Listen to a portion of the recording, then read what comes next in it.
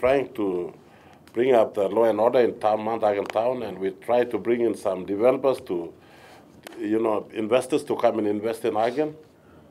And also we are looking at, part of our land in Hagen. We have bigger land that we're trying to see if we can bring in some investors to invest too, so that can convert our people to hand work, and also that we can create more revenue for ourselves and to help youth and all that. We budget for sports for women, sports for men, for various sports.